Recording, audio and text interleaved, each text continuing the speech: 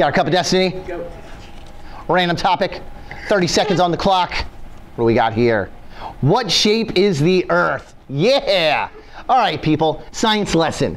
The shape of the Earth is specifically known as an oblate spheroid, meaning it is not a perfect sphere, okay? The Earth is bigger circumference-wise around the equator than it is at the poles, and it's approximately like 43 miles, give or take, bigger this way. That is caused by Earth's rotation. As the Earth rotates, it wants to throw the equator outward. However, good old gravity pushes it back in. Therefore, we don't call the Earth an oval because we're not stretched out much. Oblate spheroid shape of the Earth. Done. Earth is round.